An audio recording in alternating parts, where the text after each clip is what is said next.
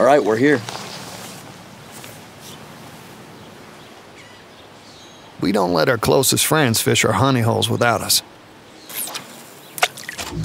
So why let derelict and abandoned crab traps do it?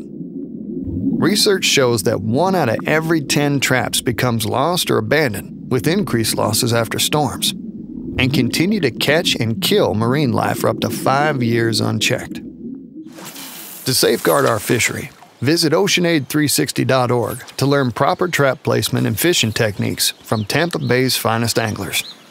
This message brought to you by Oceanaid 360, CCA Florida, and Tampa Bay Watch, supported by NOAA's Marine Debris Program.